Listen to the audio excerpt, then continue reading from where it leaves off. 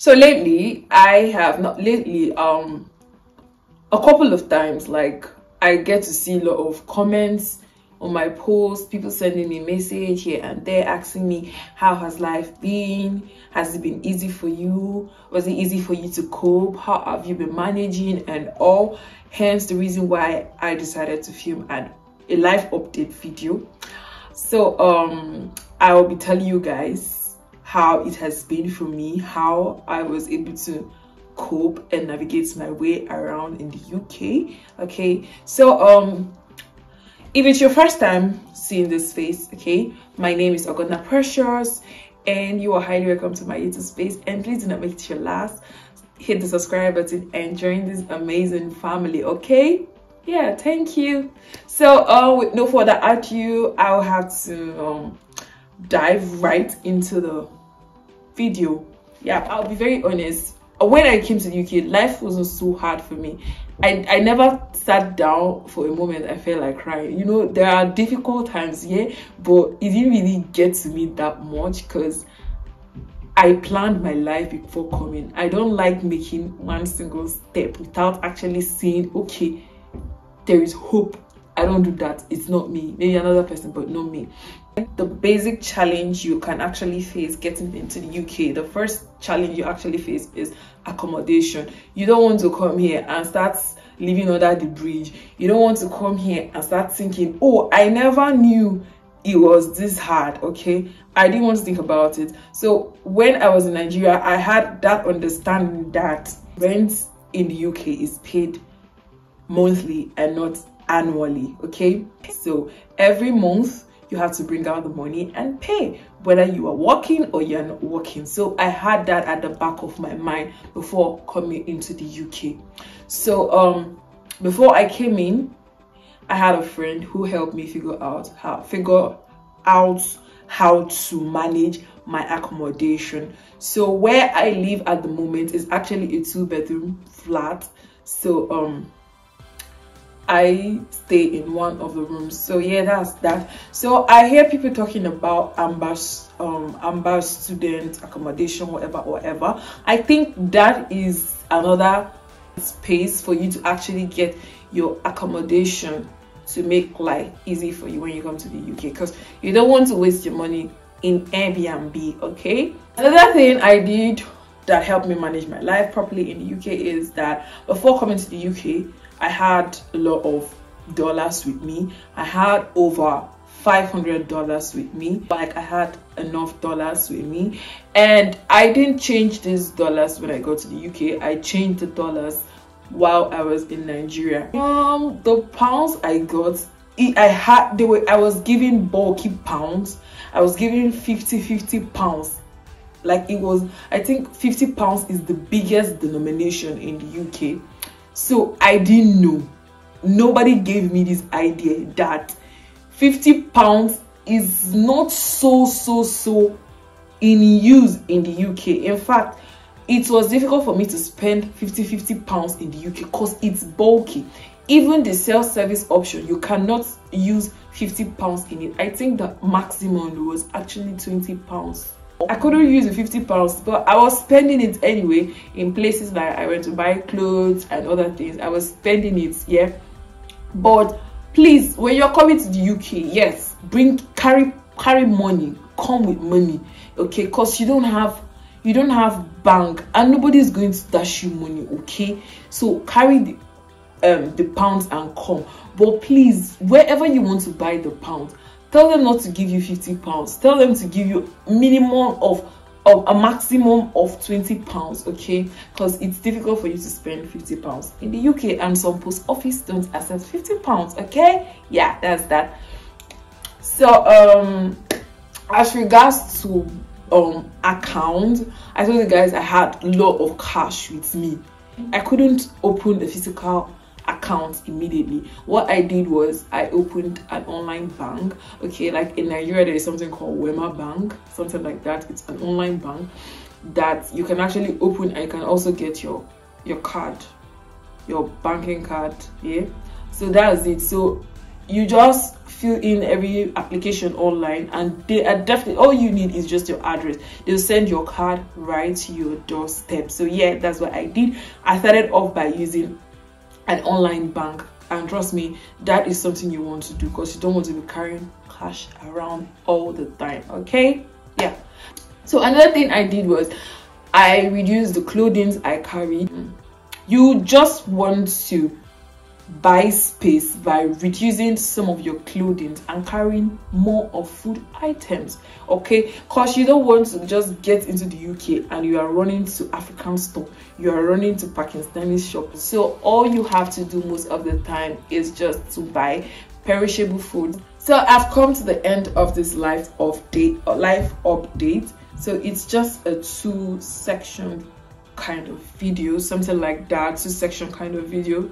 So now I want to talk about the cultural shock. Oh my god, I have a bad C factor, please pardon me. So the culture shock will be the next thing I'll be talking about. Yeah. So the first culture shock that I want to talk about, please permit me, sometimes you have me looking down on my notes because I wrote some of these things down. Okay, the first culture shock I experienced in the UK is the weather.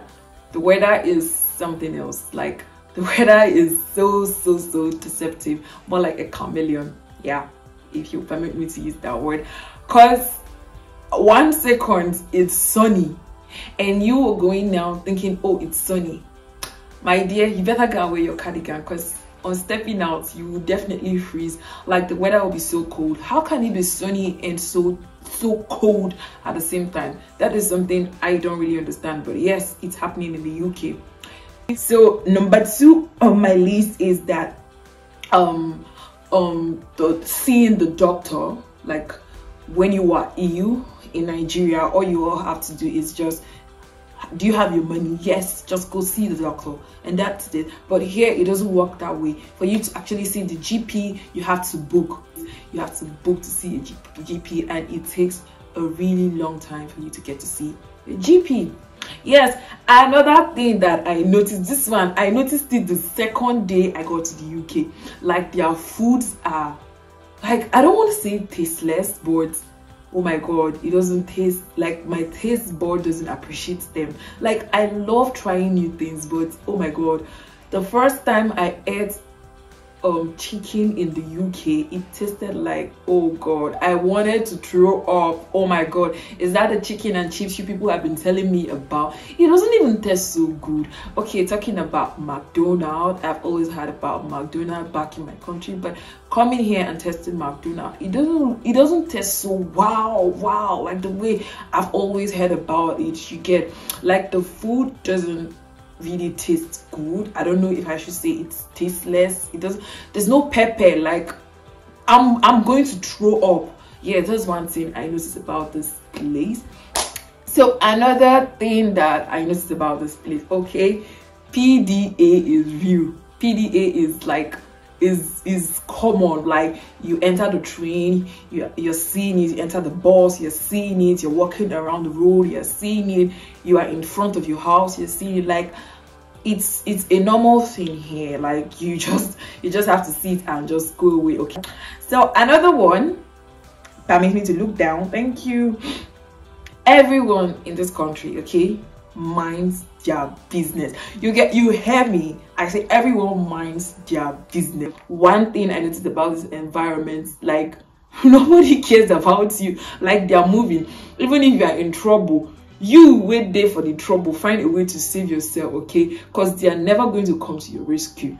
All they can even assist you in doing is to help you call the police if they will. But everybody definitely minds their business. The only people to get in your business is the police. That is what I know about this place. Like, it shocks me, you know, in Nigeria, everybody is there. Like, we are all our own police. When something is happening to your neighbor, you go carry yourself, go put there. The one will concern you and the one will not concern you. But here, it doesn't happen that way. And me too, when I see things happening, I look like I was right. Like, I don't know what is happening. Okay, yeah. So another thing is, okay, let me just, you guys, like, I think this one is the funny one. Okay, like, every time you get to see someone outside, you know how we all in Nigeria say, oh, good morning. No, it doesn't happen that way. Like, it doesn't happen that way. Like, when you see people outside, let me say in the morning, in the afternoon, whatever, they don't say good morning, good afternoon, they don't say good evening. No, all you hear them saying is hello, hello, hello, hello. Like, God, what is that? Like, everybody says hello. There is not, like, their formal way of greeting is hello. Nobody says good morning. But the funny thing, I always say good morning, and some of them say, oh, good morning, you know. But some of them be like, oh, what's this one talking about? Okay, another thing relating to this greeting is when you get injured, maybe something happens to you, maybe you try to fall, or like something, maybe you almost got injured. Okay, they don't say sorry. You know, Nigerians are fond of saying sorry, whether now you push the person or no, you push the person, they'll end up saying sorry. But no, it doesn't happen here. What they end up saying is when something happens to you, or when something bad tries to happen to you, they get to say, oh, you okay? Okay, that's what they get to say to you. Nobody, like, obviously, you know I'm not okay. I tried falling. You saw me fall down. Why should you have to say you okay? My brother, I'm not okay. But funny enough, that's what they say here. And yeah, culture differences. Yeah. So another one is that, oh, one thing about I love the road signs. Like, God, that is something I love about this environment. Like, their roads are really, like, the road signs are really detailed. You get to see, you don't like, the road signs are like, they are signs. You don't need somebody to remind you about these things. You do them. Okay, when you see the traffic lights, back in my country, people get to see the traffic lights showing red, and they see no car is coming in front or beside them or anywhere, they just zoom off. No, here they literally wait for for the traffic light to show green before they move. So there are lines on the road that you have to obey and stand there till it gets to show the red sign and the green sign before you move. So the road signs are something that, like, I love so much. And the funny thing, they obey these road signs like their lives depends on it. Interesting, right? Yeah, it's interesting. So another thing that shocked me in this country is, God, their public transport. The first day I got in a public transport, I feel like, is this public transport? Are you kidding me? Are you for real? Like, the public transport, oh God, it gives me chill. Like, come on, I know what public transport back in my country looks like. Like, anytime I think of getting on a public transport in Nigeria, I feel like crying because it's terrible. Like, the agburu, all of them, they want to make life miserable and difficult for you whenever you want to get in a public transport. But yeah, no, there is nothing like that. Like, it's just easy. You just have to wait for the bus you want to get into the bus, get a seat and sit down, and that is just it. It's just chill, it's just comfortable, and it's just amazing. Yeah, amazing. So another one, oh God, this one, I love this one so much. Like, the self-service option in this country is top notch. Okay, like, I'm not saying my country is not doing well. My country is doing well. After all, my country is a developing country, and yeah, they are doing all right. Okay, but here, the first time I got to London Heathrow, I got to the airport. I wanted to get something from a supermarket, so I picked up the things that I wanted, and I was just looking for the cashier over the counter to pay for whatever I got from the supermarket. But funny enough, there is nothing as such. Okay, there were self-service options. Someone actually came to help me, like a worker in the supermarket, to tell me, oh, you have to pay over there. Okay, the self-service option, it has both for card, if you want to make use of your card, if you want to make use of cash payments. Like, it accepts all of them. You don't really need to stand and wait for someone working over the counter to waste all of your time before you get to pay something. Okay, you can just walk in a space, and the self-service options, sometimes they are really numerous. You don't have to stand on a queue. Like, I'm not saying people don't stand on the queue for self-service options. No, people stand on a queue, but it's so easy and it's fast, because you don't have time to start waiting for somebody to actually do things, and the person is talking to another person. Like, it's just so easy. Okay, that's something I love about this country, and I cannot wait for something like that to happen in my country. Okay, yeah.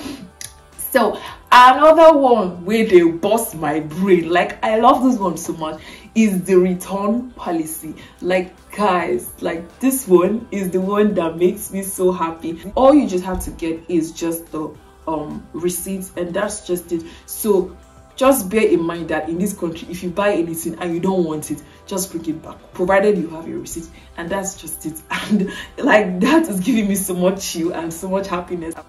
So another one, I think this would be my last, or maybe the second to the last. So in this country, okay, you drink tap water. Yeah, you heard me, tap water. You drink tap water. You know, when I got into the UK, the first day I came in, I was so thirsty. I told my friend I wanted to drink water. So the next thing, I was given tap water. I was like, what is this? And the water is so cold. I was like I can't drink tap water, okay? Because I came in with that Nigerian mentality that we don't drink tap water. I said I wasn't going to drink tap water. But the funny thing, there was no bottled water in the house, so I ended up drinking the tap water. But it felt cool. Like, the water was really cool. So another one that I'll be talking about is the idea of shopping bags. Okay, in this country, you pay for your shopping bags. Like, when you're done, if it's a self-service option, when you're done, you click on bags. Like, you choose either you want no bags, or you want a bag, 2, 3, 4, whatever, how many bags you want. So just know that you're definitely going to pay for that bag. You cannot come to a place and just buy things and you're giving free bags. No, you pay for your bags. Okay, maybe Nigerian, I'll always forget. Yeah, I'll always forget that I'm supposed to carry a shopping bag whenever I want to shop, and I'll end up paying for bags. Sometimes I'm lucky enough that I'm carrying my school bag, or that I'm carrying my tote bag, and I just put them inside. So another one, which we all know, is that there is frequent lights in the UK. Okay, there is no, you don't have to wait for NEPA to bring the lights before you can film a video. There is 247 light whenever you want to film, provided you have your ring light. Okay, you can film anytime you want, because there is frequent light. Nobody takes your light, provided you pay your bills. Okay, that's amazing. Yeah. So another thing is that the network is top notch. The first day I got into the UK, I tried to upload a video. I wanted to upload the video, and I just put it up there and plug my phone and sleep off. Okay, I just put it off there to go to the restroom to ease myself and come back. My video is already posted. I was like, no way.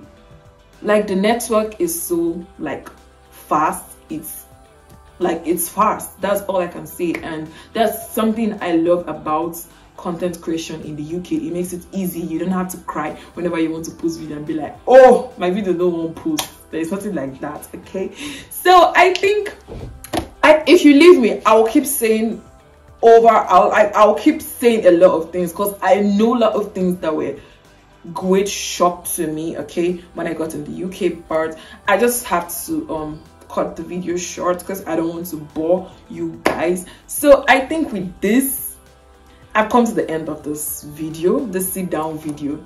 Like, it's been ages since I sat down to make videos, and I didn't think I would be able to actually say things correctly or sit down. Like, it was difficult for me when I was about preparing to actually film this video, but it's actually a success. Yeah, so you guys should tell me if I did well, because it's been long. Like, if you notice, I've been posting only vlogs here and there.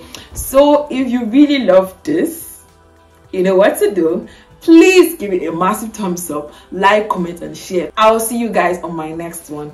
Bye.